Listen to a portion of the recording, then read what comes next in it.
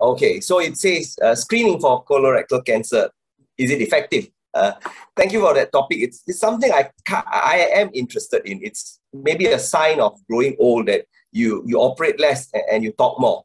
It comes back to some of the public health things or community medicine principles you must have been taught. If you want to screen for some disease, there are 4 things at least that you need to get right. One is the disease must be common enough. No point screening for Huntington's chorea. It's so rare. You have to screen so many people to find one. Second thing is you must have a tool to screen. And that is in this case, the FOBT or fecal occult blood test, or more popular now, FIT,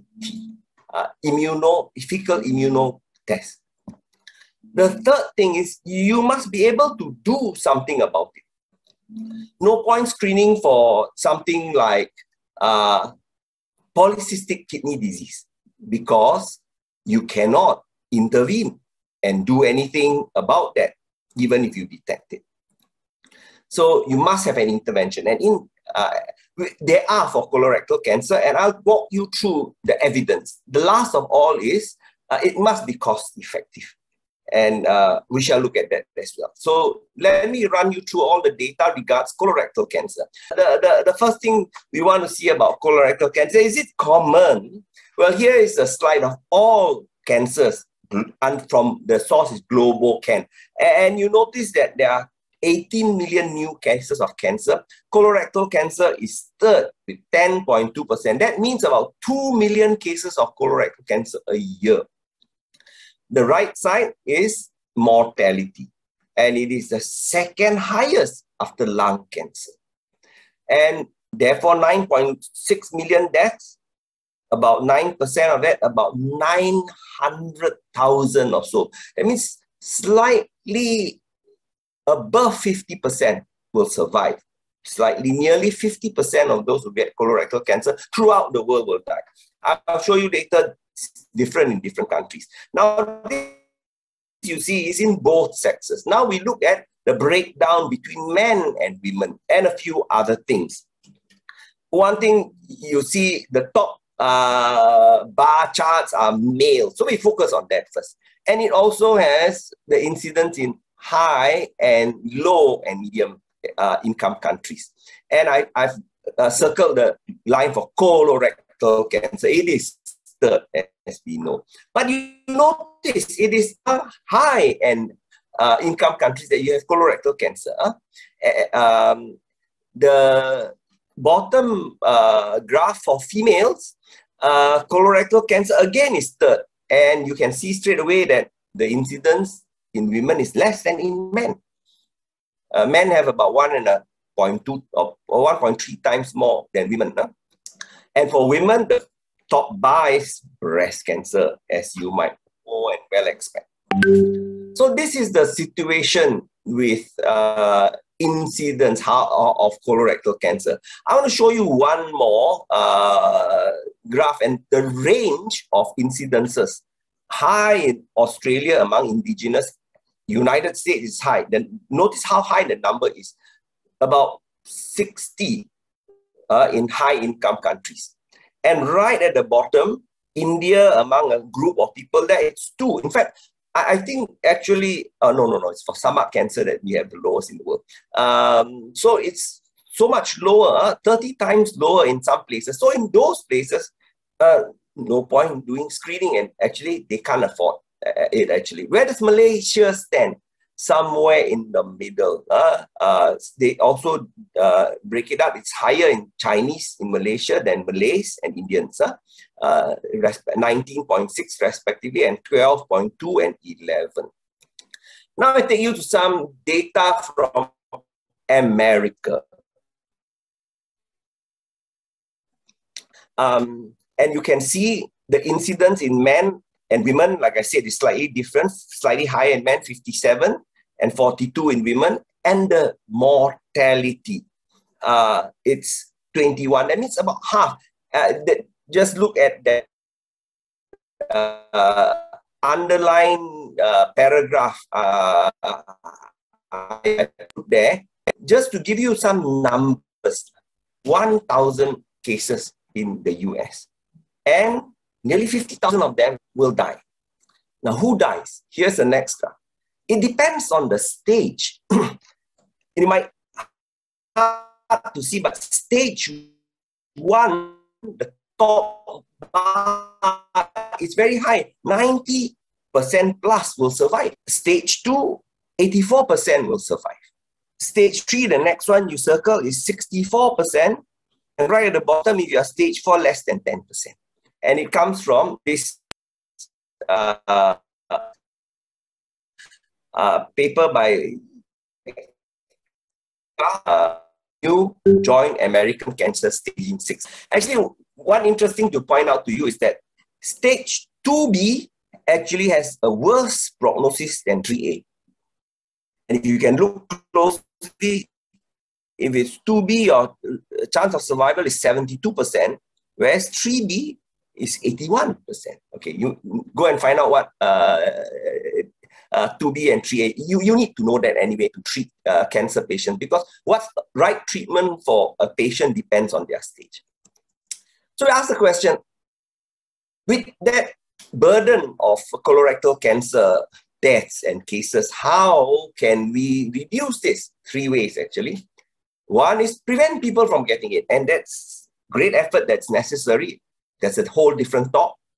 We can cure them when they get it, and that's surgery. Different people tell you all about how to do the operations, eras, and how to, and all the chemo and all that's relevant. And the third thing to lower the death is get them at an earlier stage. And that's where we talk about screening. So the question I'm to answer for you is, does screening work? I want to take you through the results from this study published in 2015 in Taiwan. And it's the effectiveness of fecal immunochemical testing in reducing colorectal cancer in Taiwan. Well, what are they dealing with here? It's a study with 5 million Taiwanese. The population there is nearly 30 million, 28 or so. So not the whole population. And it's over 5 years, 2004 to 2009, and it's from people, yes, screening people from 50 to 60. Then they have 2 groups. The screen group is only 1 million. Therefore, the unscreened group is about 4 million. And all of them did the FIT test, and they found out of screening 1 million, nearly 50,000 are positive. 4% are positive. And they got 95% of them to undergo colonoscopy or sigmoidoscopy. And that's very high. Usually, if you have a positive result in practice, not that many will come for your colonoscope, but they managed to get 95%. And on scoping, they found 24,000 adenomas, because there are other things precancerous that you detect and you treat them. Actually, that's also effective. And 2,850 invasive cancers. What kind of cancers were they? Staging is important, like I told you. And see their results of the staging. 13% were carcinoma in situ, 35% in stage 1, 21% in stage 2, 24% in stage 3, 7.2% in stage 4. Compared to the not screen group, 5% carcinoma in situ, 16.1% stage 1, 17.8% stage 2, 31.8% stage 3, and then 19%. They've managed to reduce a lot of stage 4. But notice, even in the stage group, not everybody is stage 1. But it's very high. 50% are stage 1 or less in ordinary practice. They are not reflex. Yeah, I've already mentioned, not everybody actually gets an early cancer. You detect as early cancer even if you screen.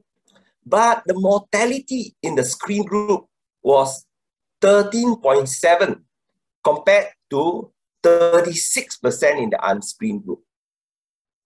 I just got a sign saying my internet unstable, but usually it's okay. Any problem? Are you all hearing me?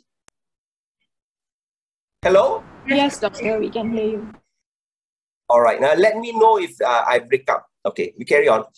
So there was a 62% reduction in mortality as a result of this screening project in Taiwan. Survival of 86, because its mortality is 13.7%, the survival is 86%, whereas the unscreened group, the Taiwan mortality is 63%. I think I earlier told you that that's not true. A whole world, it's something like 50%. Now I'm going to show you some statistics from very different countries. Real world data not under study. America, 65% overall 5-year survival. Taiwan, just now 63%. Brunei, 50%. What about Malaysia? Now I show you the data. Several studies here. Look at the most left column, the overall survival of all stages. Early study in Kelantan, wow, only 34%. Then the middle one, you see in Kuala Lumpur, there's 160%, 142%. So roughly about 50. Sarawak, 45, nearly 50. Is the nationwide study, 48. So ballpark figure is 50%. One in Negeri Sembilan, slightly less than it, but they are, it's around there. So if you do many studies, it will come to about that. But the survival by stage, we have very few stage 1 cancers. That's why just now I showed you elsewhere, stage 1, 90+%. Here, well, we seem to have not achieved that. But basically, I think in Malaysia, we should lump stage 1 and 2 together because there are too few stage 1s. And that comes to about, if you lump them together, it comes to about 70%, which is not as good as the 80% elsewhere. Stage 3 survival, I think it's comparable elsewhere. You look at all the different figures, somewhere between 40 to 50%. And stage 4 survival, I think it shouldn't, it's not above 10%. If the reporting 20% stage 4 survival, actually, you already know there's some inaccuracy about data. Often it's that some people are misstaged in the data entry as stage 4, and they are not. They see a lung nodule, they call it stage 4, but actually it's not a cancer, so the person survives for a long time. Okay, here we go about the distribution of stages in Malaysia. I already hinted to you. Stage 1, 2%, 5%, or overall 2%. So compared to Singapore and Taiwan, they are getting 16% or 21%. Stage, okay, take a note that the Negeri Sembilan one has a big column of not stage, 19.3%. So it will affect what the other columns are. But the not stage one are usually not in stage 1. Looking at stage 2, what do we see there? I think you can say it's somewhere about 30% in Malaysia. And in stage 3, somewhere about 40+%. And stage 4, maybe about 20 to 25%. The not stage ones, I can tell you from their survival, they are actually stage 3 or 4. So that's Malaysia. Now we'll apply the results of screening to the incidence and all. In the US, since their incidence rate is about 50, I earlier mentioned, they will have, because their population is 3 million, 150,000 cases. If you increase their survival from 65 to 85%, you will save 30,000 lives. In Taiwan, their incidence is 35. If they have 8,400 cases, you increase from 63% to 85, you save 1,800 lives. Out of their population, currently about 3,000 die. So you will save 1,800 lives in Taiwan. Malaysia, because our AS incidence is low, we start from 4,500. So you have much fewer cases in Malaysia compared to Taiwan and other countries. But our survival rate is lower. If we do get it up to the magic figure of 85%, we will save 1,600 lives. But even if we can achieve raising the survival rate to 65% by detecting them earlier and bringing them, let's say, not to that wonderful study result, but to what Singapore and Taiwan are doing, we will save 675 lives. Let's say that's a fair target. If you can screen more and detect more, we will save that's the number of lives a year we will save if we get a good, roughly screening program going. And then that's to say, currently about 2,200 people also die from colorectal cancer a year in Malaysia, out of the 4,005 who get it. Now, some data about screening here in Malaysia, published in the paper I put for you up there. It's 100, and they looked at over 5 years, over 100,000 people, I would say, tested. This wasn't screening because it was done in KK. It was done with people sometimes with some symptoms. But let's say what happens when people have a FIT positive, or this one is FOBT. 9% were positive, but only 55% of them would show up at colorectal cancer screening, at colonoscopy. And then they detected polyps, like earlier I showed you, and they detected 4% cancers. But I don't know the stages. Was it the same like the staging in Taiwan, or the staging different? I wrote to the author, they couldn't tell. So in other words, when you do the mathematics, out of the 120,000 screened, 0.2% had cancer. That means you screen 488 people to detect cancer. So the question is it worthwhile? So there are some data. This is the last of the 4 things I said, screening program. Is it worthwhile? People will ask you for dollars and cents. It's hard to really put the money on somebody's life, but then you have to, because they say, hey, this money we have, we could spend it on strokes, or we could spend it on diabetes. Is it more worthwhile there? So what's the number? And there is one study by NATRA published in 2012 about how much it costs to treat colon cancer for 1 year. And there's a rate cost for stage 1, stage 2, stage 3, stage 4. Notice that it's of course cheaper to treat someone in stage 1 and most expensive to treat someone in stage 4 with the palliative care support and all that. So instead of what we have right now, which I showed you just now, stage 1 is 3%, stage 2, 35% roughly, stage 3, 40%, and stage 2, 20%.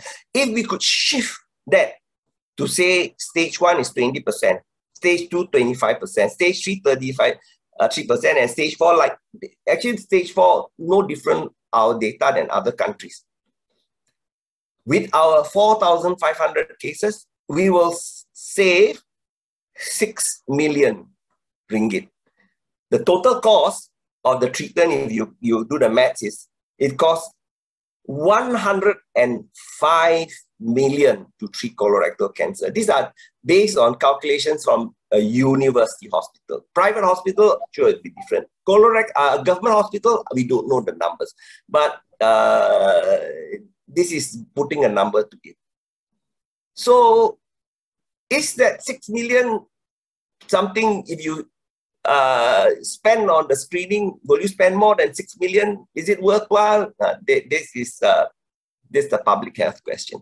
But I want to tell you one thing is that Note the cost is just direct medical cost. The hospitalization, you must, that won't be the figure you calculate with, because you must remember the person who gets colorectal cancer falls sick, needs people to care, the expense of that person caring, the person not working, the loss of income. There's a lot of. So I think probably my time is up. I haven't overrun things. So that's about screening for colorectal cancer.